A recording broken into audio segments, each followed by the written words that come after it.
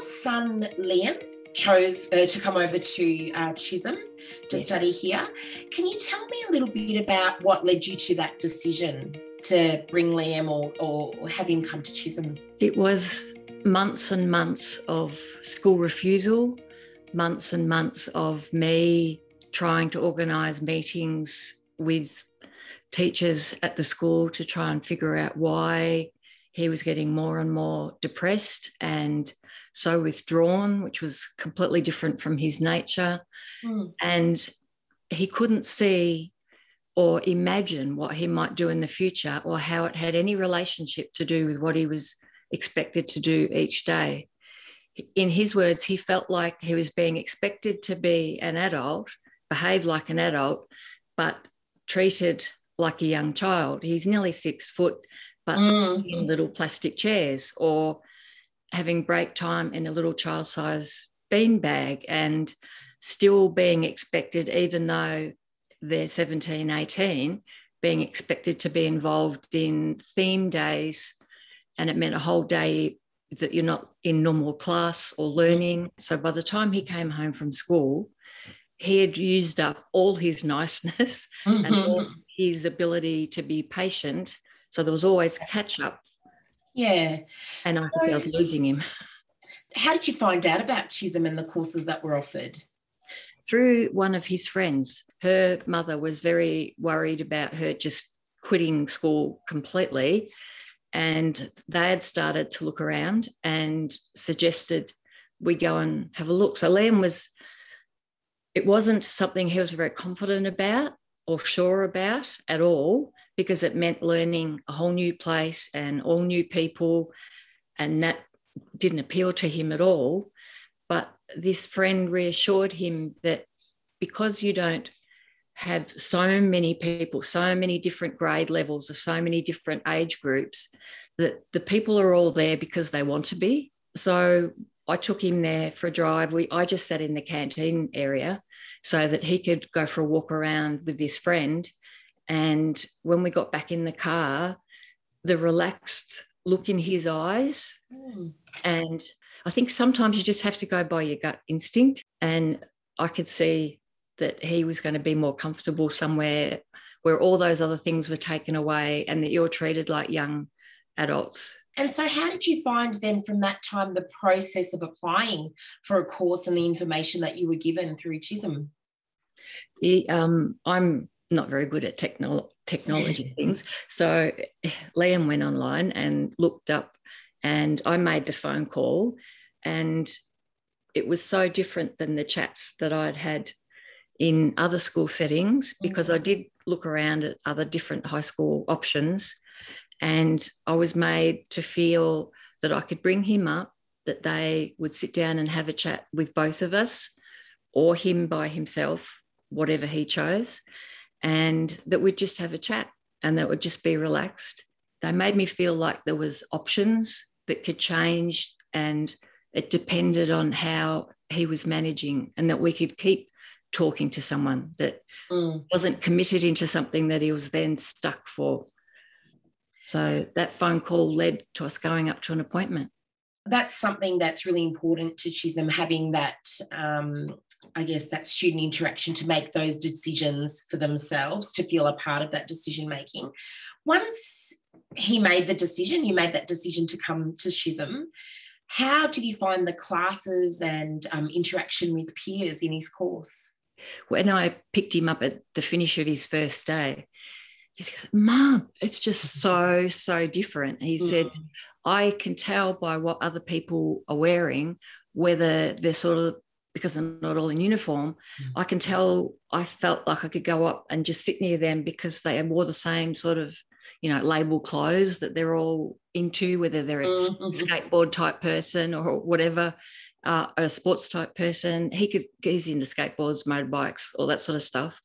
So it gave him social clues that he felt that he could go up to people, and other people approached him. He already had a new guy's phone number and lived on the other side of the peninsula on the first day, and he kept talking about Jane, and I thought she must have been one of the other students. And he said, no, that's my teacher, Jane. And it was Jane this, Jane that. And he talked more about school on that drive home than he probably talked about school for the whole entire 6 months prior to me changing him over. So, Camille, it sounds like Liam, transitioned very well into his course. And now that he's moved on into part-time work and had his time at Chisholm, what have you noticed about him as an individual, as a person, as he's moved on? The biggest change that has been an enormous relief and benefited us as a whole family, because I'm a single mum of 2 kids, is his ability to take control of the situation, whereas before he would have stepped back. When you're in a very structured secondary school, you're told what to do and you go along with what everyone else is doing. At TAFE, he became a more individual person and realised that if he didn't make the decision as to what was going to happen next, or when the bus was going to be there to get home, or if he was going to be late, to text ahead and apologise for being late, all those things became his responsibility. So it severed that umbilical cord between him and I that he was relying on a little bit more than I did, I think. And now it's meant that in the workforce, there's been a few days where he was working, the boss left him and another guy to work there alone, and there was a situation go wrong with the equipment. And in the past, I think he would have just waited for instruction as to what you do next. But in the time at TAFE, where he had to learn to make decisions for himself and it fell back on him, he learnt more, and because he had gained that confidence in asking questions and realising you can get help. You don't have to always pretend you're going okay and bluff your way through. It was a situation where he had to ring the boss and ask them to come back and sort the situation out. And it could have been cost a lot of money to his boss or the other company if he hadn't reacted as quickly as he did. So I was very proud of him. And when he came home, the shoulder, he was a lot taller and could see he was a lot more confident, and the boss really praised him up for what he had done right. He's been able to apply what he learnt in everyday life, and he's now an adult young man that I can rely on.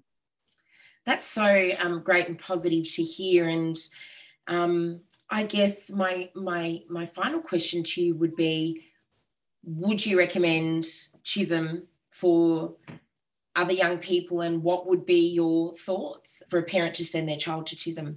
I absolutely recommend that a parent needs to, at the very least, go and have an interview, even if it's just themselves first, so that they can see and feel comfortable for themselves that what is being taught is of an educational level that is equivalent and applicable to their future chosen careers.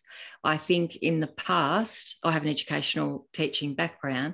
I think in the past there's been a little bit of a stigma that it's not as equal to the final years of secondary school, whether it's public or private, where it's quite the contrary. It's just the way it's presented. It's minus the assemblies and the theme days and the uniform and everything else.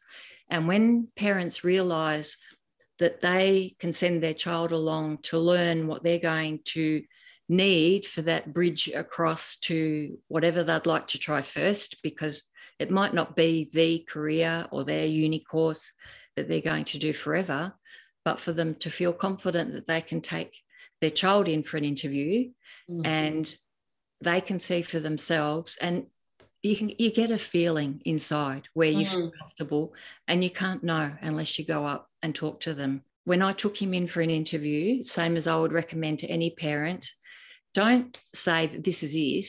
Say we can go and visit a few other places. As you're getting older, it's time for you to just start thinking about what you might like to do. And while we're there, we can have a look around. There's no pressure. It's not set. And I think parents will find that knowing that there's choices, knowing that it doesn't have to be whatever you've been doing before, and that it might suit your child. You might have 4 different kids, doesn't suit all of them, but if it's the bridge across to where your child's going to go, where it suits their self-esteem and gives them confidence, to just give things a try and to be willing to want to keep learning. Because once they've lost that, it's really hard to get it back.